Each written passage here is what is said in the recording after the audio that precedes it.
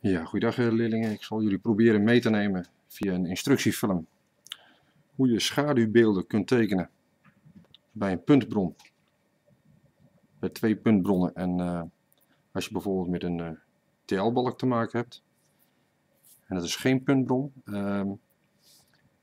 teken allereerst een muur of een wand en ik teken een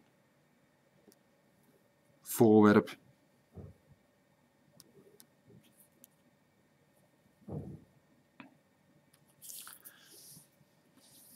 Ik zet hiervoor op dit moment 1 puntbron.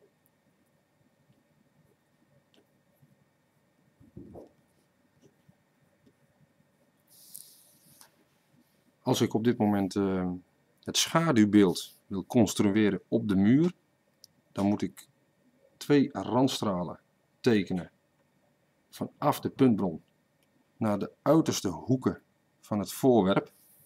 Ik zal met de eerste beginnen. Ik pak hier de puntbron. Ik pak hem hier aan de punt. Probeer ik de lijn door te trekken. En dat doe ik op deze manier. Aan de andere kant doe ik precies hetzelfde. Ik teken langs het voorwerp. Teken ik de randstraal. Zoals je ziet ben ik nu aan het tekenen met een pen. Nou, zo hebben we dat niet geleerd tijdens de natuurkundelessen. Jullie doen dat natuurlijk met potlood. Ik doe het op dit moment met een pen omdat het anders heel slecht zichtbaar is voor jullie op papier wat ik al aan het filmen ben.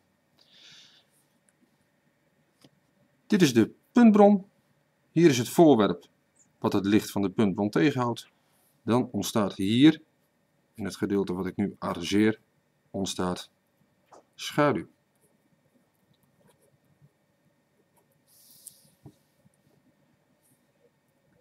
Die schaduw is volkomen schaduw, dus dat is kernschaduw.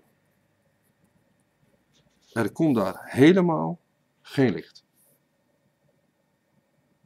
Dit is filmpje 1 van 1 puntbron. Het volgende filmpje gaat over 2 puntbronnen.